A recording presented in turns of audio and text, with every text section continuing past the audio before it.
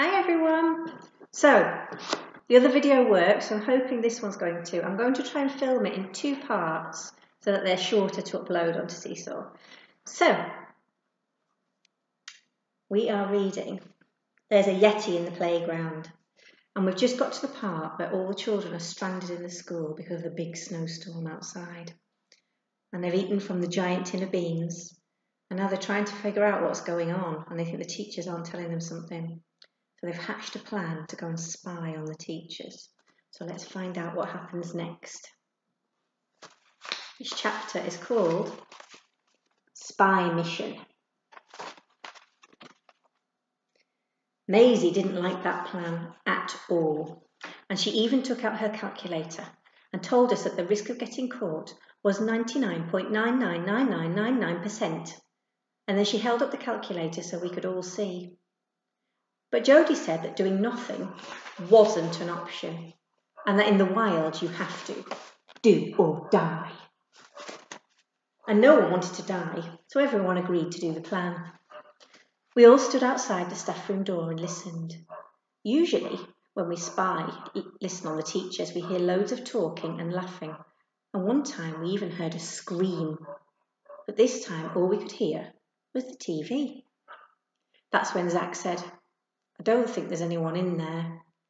But then we heard the sound of the kettle boiling, so we knew there was at least one teacher in there. Maisie started shaking a bit and saying that it was going to be impossible to do the plan. But then Jodie said that if we'd managed to hide in the school office under the office ladies' desks when we thought that there were baby aliens in our school, then we could definitely sneak into the staff room and hide behind the sofa.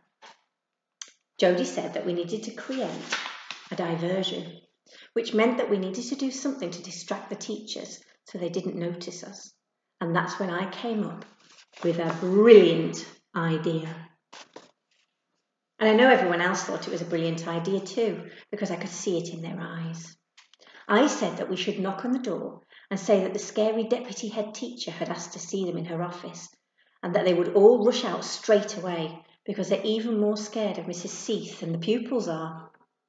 Then we could sneak in and wait for them all to come back.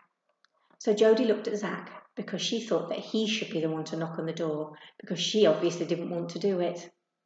And he just sighed and said, "Fine," because he's used to us making him do stuff like that. So me and Jodie and Maisie all hid behind the big pot plant and held our breath as Zach knocked loudly 3 times. Jodie looked mega annoyed and she hissed, "Why did you knock so loudly? That's not what we discussed."